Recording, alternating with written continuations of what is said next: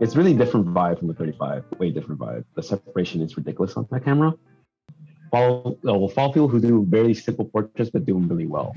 So I went into portraits, and that was a rough transition, to be honest. I got like so many no's, like no responses, and then I started, let's start shooting my friends.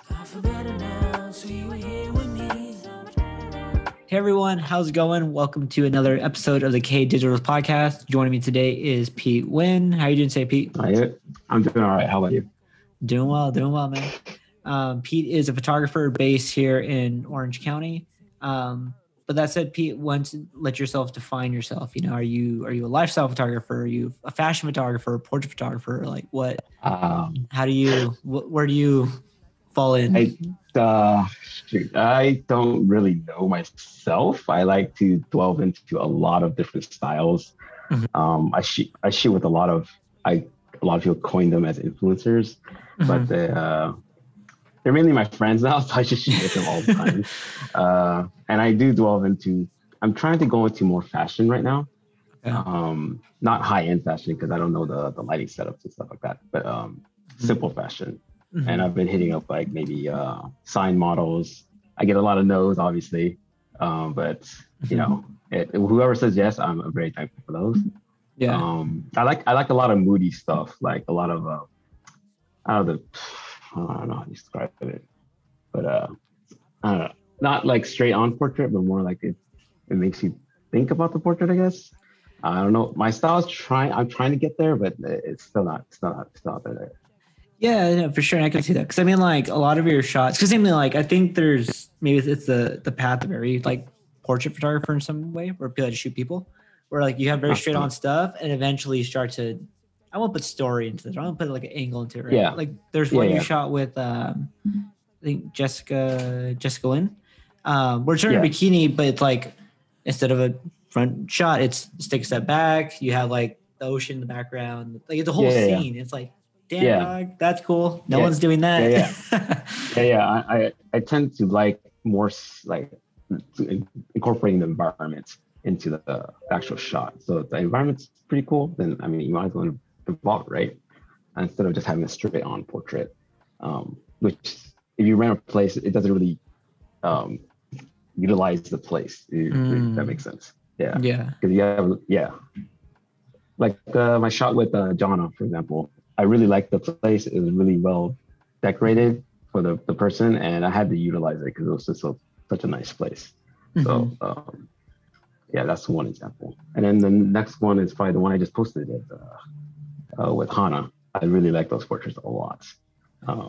It's just very simple, but yeah. So so a big part of the KJ's podcast, right, is to like artists, their process, origin, their style, and all that. So for the shot with Hannah, right, which people can go look up on your Instagram. So do you go into the shoot like knowing exactly this is the move, what's going to look like, or we're just going to show up at a location and I'll just kind of figure it out as I'm there? I used to just go in and try to wing the shots, and that's not a very good plan. That's actually a horrible plan. Like the first year of just starting like going to places and studios and stuff, like I was winging everything, and it was a horrible idea. We didn't plan the lighting at all. I did it with groups mainly. We didn't plan the lighting, so we went at bad lighting situations, and the pictures were terrible. Well, I think they're terrible. The models thought they were fine, but I looked at the place. I asked the host. He's actually a really good photographer, and he told me that there's light all day. So I'm like, I will utilize that direct light somehow. And I think I planned it an hour or two late, but I think still got some good shots out of it. So I knew exactly what I was going to get going in. Like, this is the portrait I have to get at this place. So I did. So how long did it take you to like get into that? Like, cause you said like before you would just kind of wing it. When did it start to occur to you like, okay, this is probably not the best process. Let me tweak this a bit. I think actually 2020, actually. Oh, okay. Yeah, it was very interesting. 2020 kind of made me more realize using light a little bit better. 2019 was just winging everything. Like I I think my friends were group shootings all the time, and I was just going with it, and it just was not a good idea. So, but I wasted a ton of money. It was a great experience, right? But, like hanging with friends, just doing a ton of shoots. But like 2020 really opened my eyes a little bit more about using actual lights in different ways. Mm-hmm. For sure. So, I mean, like, is there? I guess it comes back to the same style. So like one thing, like I just got my own lights, right? And I have like one LED light that I kind of like try to use for like side lighting people. But do you see yourself falling into like, oh, I like this specific setup all the time? Or like, you're like, oh, I'm just gonna show up with one light or two lights for flash and then all natural? I think I'm delving into multiple types of lighting setups. I just got my first flash, actually, my strobe anyway. I'm trying to use that Saturday. For outdoor shoots, and then I'm hopefully getting another light or what's it called, a constant light, like aperture, I think that's called it. But the side light, someone like you just said, side light or backlit, or setting up my own studio in here, which I don't think it's gonna be for a while. But yeah, just totally different lighting setups just to create a better mood about the image. Just like lining up the subject just a little bit, just to give like a little, depth or something, if that makes sense. Yeah, no, I get it. Because like you mentioned earlier, like just like I have your Instagram, I pulled up my monitor, and just like, I do like all of your stuff. Like it's always simple, right? There's a lot going on, but like the shot feels like it's just the story is simple, which is dope. So I mean, to the kind of hard left piggyback on that is like, how did you even get into photography in the first place? Because you have to develop this style. So how did you start? So I got my first camera in 2017. I think November 2017. So I got that mainly for food, actually. My friend, I think one of my friends like urged me on just to do photography or just get a camera, because I was just using my phone. I kept on upgrading my phone to take pictures of food, which is really stupid. Because the cameras got better, and the prices of cameras are, phones are ridiculous. But so I finally got my camera. It was an A6300. It was a great camera. I still have it. I did like landscapes for 6 months. So like 2018, I did some landscapes, and then I figured out it was not a great plan to do landscapes because I don't have a lot of vacation or anything. So like I have to drive far, right? So to get locations, and so I went into portraits, and that was a rough transition, to be honest. I got like so many no's, like no responses, and then I started, let's start shooting my friends. So my first portrait was with my friend Kristen. It was at a beach. It was horrible. It was a fun time though, but it was a fun time, but like the total planning was terrible. I still have those shots somewhere, or she has it on her page.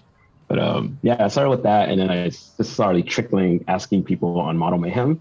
That was my first thing, and then I stopped doing that, and I just started like cold DMing Instagram people and hoping for the best, because I had some portrait work, right? So you had to show some work in order to even start. So I got some work out, and they eventually said yes, and they started building from there.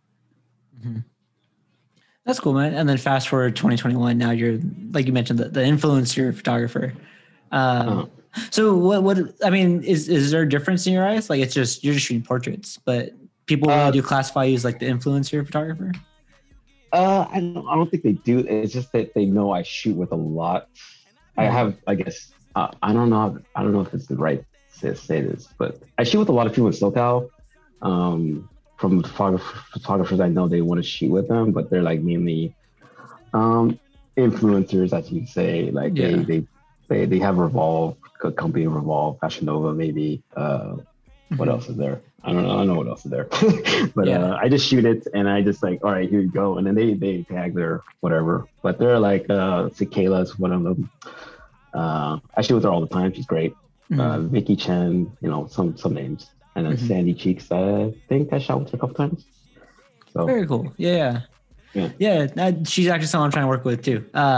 Sandy. Sandy Cheeks. Okay. Yeah, it's cool because like I mentioned, I was from like San Jose and like trying to work people up there. And same thing. It's it's always rough, just cold DMing people when you don't know what you're doing. Yeah. Right. Yeah. And afterward, like, this is fun. I love shooting with people I know, but now I want to shoot with like people that are legit, right? That are like, that just take the photos to a new level. And so she's someone I'm also, I think is really cool. That's cool, man. So then to circle back to like your Instagram then, because you're very intentional, right? With like how you set up your shots and who you're trying to work with. Yeah. So on your Instagram, you have this like alternating like portrait white frame to like landscape white frame back and forth. What's the main reason is to have a nice aesthetic feed. Another reason is to stop doing the standard portrait style and try to make a portrait with the landscape, which I think is a little bit more difficult to do. So I'm trying, like the next one, like I always dread the next one, the horizontal one. Really? Sometimes I don't have a photo for that, so like I have to get a photo and take a photo, or like just look around for my photos and like crop in or something like that. But the other style is just I think is more difficult to do, or the style. I mean, not the style, the horizontal. Yeah. So I try to incorporate that. That's cool, man. So who are your like inspirations then? Are you just coming with all this off the top of your head, or do you like other people you look up to and like, oh, I like what they do, I'm gonna so I have a ton of them. I obviously can't name them off the top of my head, but like for fashion wise, or like boudoir type of style, it's Marco Ibanez photo. He's a strictly boudoir photographer. So I follow him for boudoir type like styling and not styling, but like posing and whatnot. Boss Vision, the guy I just shot at the studio, his stuff is phenomenal. I love his stuff. Let's see, film photographers in general. Nico Reinhardt, I don't even know if I'm saying it right, but Halmi, he's in Europe somewhere, but he has some really nice film shots, like super nice. And then Ian Cano, he's actually in San Diego. Okay. Yeah, he has some really nice. His style is really nice. I really dig it a lot. It's film / digital, and he does it in a way that makes the digital look like film. So it's really nice. I really like his style a lot. Those are some inspirations. Like Korean photographers. I should say Asian photographers, like Yu Coco. The Other Side of You. They have a deep mood in their photos, and I really love it. So just to name off the top of my head. Yeah.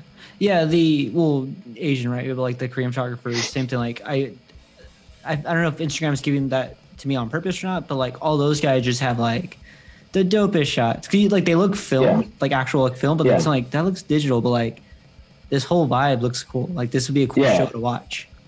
Yeah. My cat, I don't know if you saw, I gotta, hold on. Oh yeah, I see your cat. Sorry. Sorry, internet. No, it's fine. Yeah. But that's cool, man. So like you really do absorb a lot of creative, you're not just producing, you're really learning at the same time. Yeah. I'll try to, yeah. So then what do you have like planned for like the next, I don't know, fair question, like 5 years? Is that too much? 1 year? What's the future for you? I mean, right now it's still a hobby. I think it'll always be a hobby. I might take some paid jobs, but I really refrain from taking paid jobs, to be honest. Really? Yeah. I usually, whenever ask me rates on my thing, I don't know how to answer them because I don't really get paid for this stuff. I just do it for my own personal thing. So sometimes I don't answer because I don't know. Yeah, I say I don't know my rates, so I can't really tell you. Yeah. And they're usually stuff I don't want to shoot. Like lifestyle stuff. I get told to do lifestyle stuff. Like it's very general stuff. Like just go to a park and take a photo. I don't want to waste my time with that. Maybe that's being mean, but I don't want to waste my time with that. Yeah, no, I feel like there are times where like it's that same thing. When you have control over the shoot, you can really make it like artsy and like mess with lighting, all that. And so be like, oh, can you just take a photo of me looking nice? It's like, I could do that. Yes, I can. But then you show up to the shoot and like the vibes might be off. Like they might not have the direction you thought they had. You have to do all the work. It's like, I don't know, but I feel yeah, man. Because your stuff is like, I'm surprised to hear that, but it's also like when I see your stuff, like, oh, dude, I could totally see like as ads, right? If you wanted to do that for them, or like old school like fashion like magazine ads. Like these are cool, dude. Like there's this one, like now I'm just scrolling, right? Just like getting hooked on Instagram. But there's like one you did with Sammy Cat, and she has like the surfboard and the bike in the background. Yeah. Like that. Like that's something. Oh, go ahead. Oh, no, go ahead. Keep going. Oh, it was just that same rant of like you could take that, put like an O'Neill logo on top, and like bam, you could print that out, put it in Macy's or something. Yeah. I really liked her outfit. It really worked with the bike because it was also red, and her tones were really like with that section. So I'm like, all right, let's go over here. Maybe take some shots right here and see if it works. For sure. So then to change it up to like the story behind the question, like if you really scroll in your Instagram, there's one where you have like a close up of like a wolf spider, like right there in the lens. What's the story behind that one? Wolf spider? Which one's that one? It's probably that buried. I think I'm just gonna let my Instagram load on my desktop. I think it's maybe one of your first photos. It's not on your portrait page. I'm a liar. Maybe it's on Spice Butter Toast. I'm gonna like improvise live. That's my personal page. Yeah, for sure. Wolf spider. Oh, I was actually at a shoot that day. That was at a person's house. Oh shit! What the hell? Yeah, that's scary. Yeah, that was one of the first shoots I did for Model Mayhem that I hit up. She was actually really nice. I think she's still around. I haven't seen her post in a while, but she was really into geckos, lizards, all types of animals. So we shot with her lizards and geckos, and she wanted to shoot at her place. Yeah. So we shot at her place, and like I brought a light because she showed me her place and it was dark as hell. So I'm like, this is not a good situation. So I bought a flash just in case. I mean, I bought a flash a while ago, and I was trying to work it with my transmitter. I finally got to work, and then we went over there, and there was the only section in the house that was really nice was with her, I think her parents' piano or grandparents' piano. So we used that as a portrait. I think I have it archived somewhere, but her boyfriend was there, and he did art for College Humor, which is really interesting. Okay. Yeah. Very specific. Yeah. College Humor. He did like really. He painted art like figurines, like really detailed. It was really cool. So he was showing me all his stuff, and then he brought out his wolf. He brought out all his or he showed me his spiders, and happened to bring out his wolf spider. So I was like, all right, I might as well take a photo of this. Because I'm never gonna get a chance to do it. So I'm like, fuck it, I just did it. But that's the trip. Cool. Yeah. The photo actually came out pretty nice, to be honest. I don't know why I archived it, but whatever. Yeah. Because like you see something like that, it's like up close, like even if it's a regular spider, like I'm chill with spiders, but sometimes you see those, like, damn, if that thing jumps on me, I'm gonna react. Yeah, It was actually pretty small. For sure. So generally, like when I bring people on, I'll probably ask a question in a bit about like advice for like other photographers. But being someone that's shot with a lot of people, like, do you have advice, or is there any tips you could get from like for models that are trying to get into modeling, or like work with a photographer? Because like sometimes you show up to a shoot and some people are just like, I want to look good. Advice for models, maybe look up posing wise instead of having. I mean, it's good to have both feedback from a model and posing from a model and a photographer, because the photographer most of the time does not know that many poses. So it's good to come in. We know the basic ones, right? We know this, and like leaning on the wall or whatever. But it's good to know your. I would say know your own body, know your angles a little bit better. Know where to put your feet or whatever. Know where to put your hands. The worst part is when knowing where to put your hands. Everybody always asks me that. Put them away. I always tell them create an angle somehow, like put it to the side, create an elbow angle or something like that. Just know your angles. Definitely vet the photographer. I don't know if you. Vet the photographer. If you're getting into modeling, vet the photographer. No matter what, just ask another model about him, or ask multiple models actually, because I know there's like 2020 there was like a ton of photographers that got outed for sexual assault. There was a ton. So I know some that are suspect, that I know of. So whenever someone asks me, I try to look them up, or I tell them immediately, don't shoot with them. It's just not worth it. You're just right, like, hey, trust me. Don't do it. Yeah, I just tell them straight up, don't do it. Yeah. There was a shoot I was doing, because then like I'm good with people live and everything, but I always have like this anxiety of like I'm gonna come off creepy. And there was a person I shot with, and she was giving me the whole rundown. She's like, trust me, like women know, like if you know within like the first 30 seconds what's up with this photographer, and then you get the vibes, you know I'm out of here in 5 minutes, 10 minutes. I have something came up. And it's like, okay, cool. But it's like same thing. Like there are a lot of people I like would shadow or just like go shoot with. I'm like, dog, like you're making me uncomfortable. Like I don't want to be here. Like, but yeah, that's good advice. Yeah, no, that makes a lot of sense. Yeah. Well, then kind of like hard left. Like I know I've been asking a lot about like style and like gear and all that. Well, I haven't asked about gear yet. That's what I want to ask about. Okay. You said your first camera was like the 86. Which one was your first camera again? A6300 Sony. For sure. Do you still shoot with Sony? Have you like come to the Canon side? No. So Canon. Everybody tells me Canon colors are like crazy good, which I do agree. They look pretty good straight out of camera. I have the A7R3 right now. The thing I noticed about Sony is you have to work with the color a lot more, but they give you more of a raw photo, if that makes any sense. Okay. Yeah. I think I know what you're saying, but go ahead. Yeah, that's the only way I describe it. Like when you get the photo, it's like, you start like editing it, but like everything feels like desaturated, but it's not saturated. Yeah. Okay. It feels desaturated. Yeah, so you got to resaturate it again.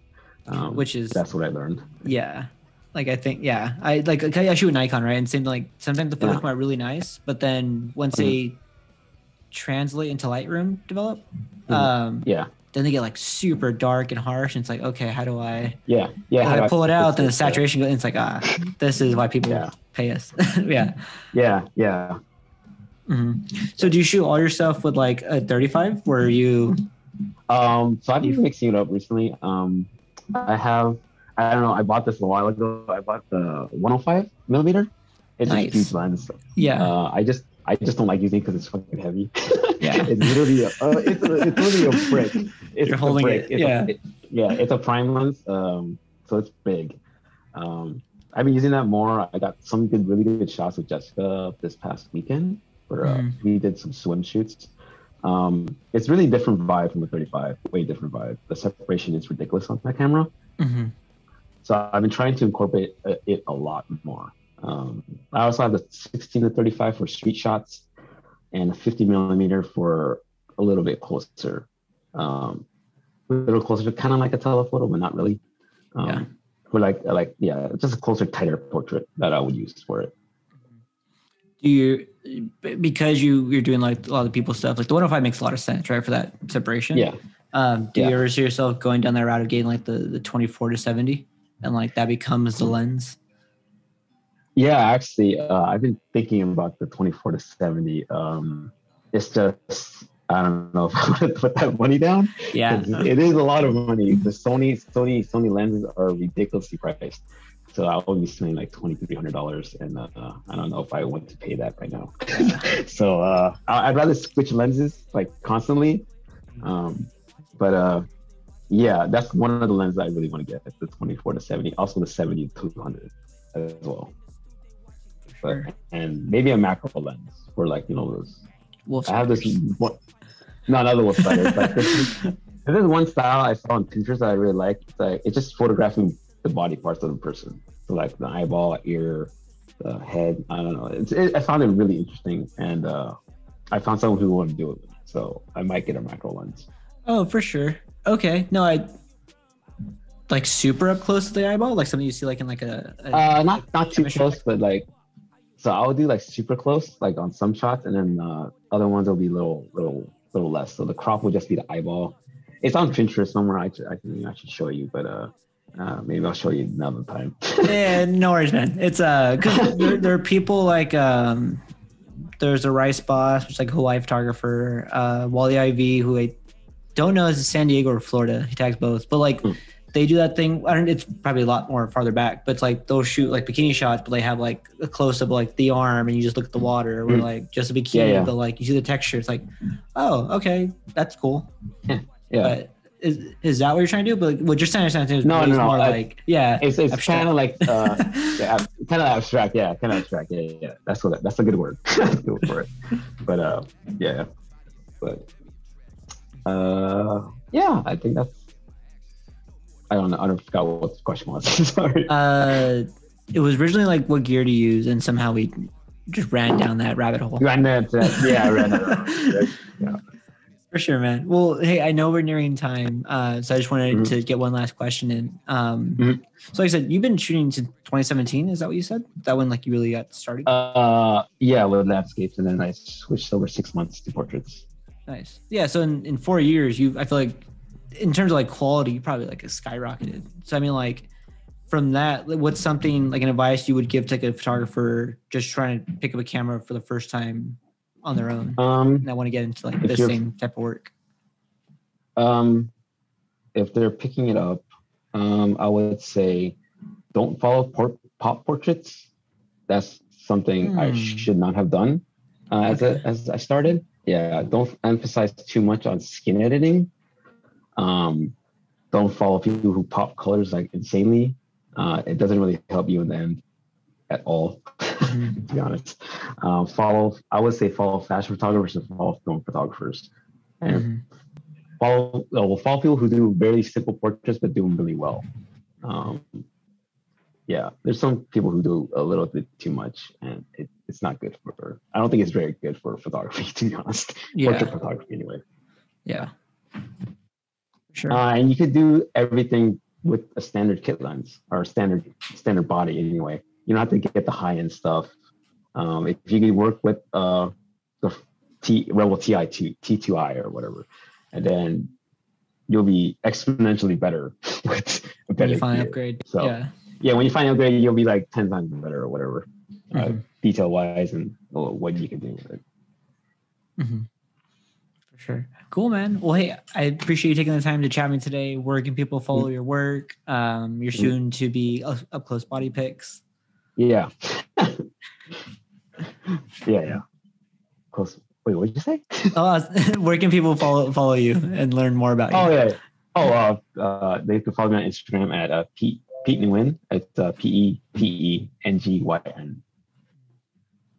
Cool. Well, thanks so much, Pete. I will go ahead and give you back your day, and I will talk to you soon. All right. I'll see you later, man. Peace, brother. Thank you. See you, man. See ya.